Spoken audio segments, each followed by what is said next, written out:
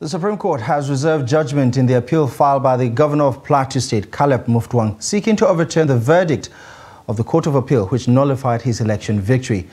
A five-member panel of justices led by Justice John Okoro reserved the judgment after hearing arguments from both parties in the appeal. The governor had, through his counsel, Kanu Agabi, prayed the court to uphold the judgment of the tribunal and set aside the judgment of the appellate court because the respondents have no right to question how a party elects its state executives.